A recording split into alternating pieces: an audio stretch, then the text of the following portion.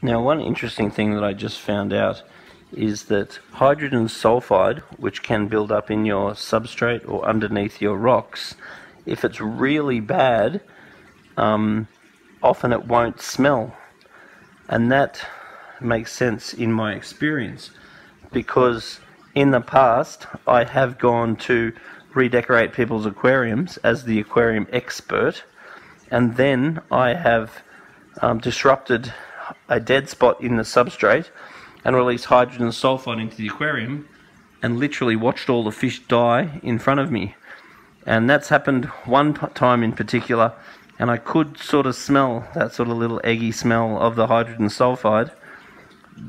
And then another time I remember I disturbed the substrate and all the fish died right in front of me and I couldn't smell it.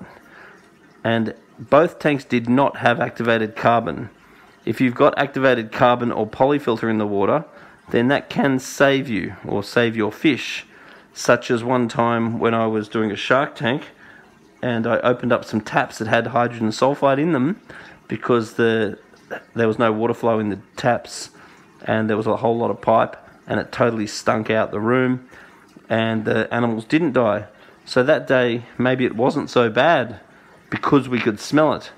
So apparently if you can't smell it, it's worse, because if it's super strong or there's heaps of it or it's more concentrated, apparently it won't have a smell. So that would explain why I've had similar circumstances and I haven't been able to smell it. Anyway, that's a little bit interesting. So products like Aquarium Detox, that will help stop it from forming.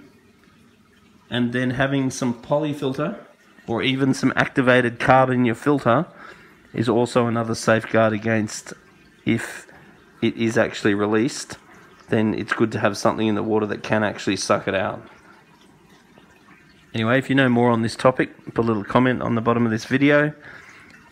Just like various miners or various people in some industries are concerned about hydrogen sulfide, because hydrogen sulfide can actually kill people.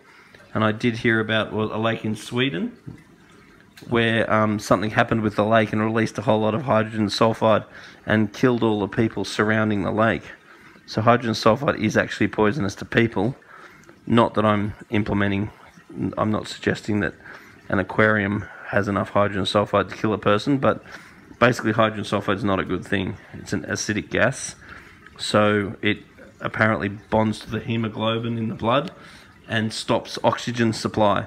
And that would explain why when I have hydrogen sulfide issues with the fish, the first thing they do is come to the top and start gasping. So it creates major oxygen issues, which can definitely be fatal.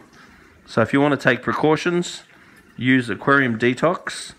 Just dose the aquarium every 3 months and then you're unlikely to have a problem. I've never had a problem with using it. And then if you do have some activated carbon or polyfilter in the filter, then if you did have a release of hydrogen sulfide, then those products should be capable of removing them.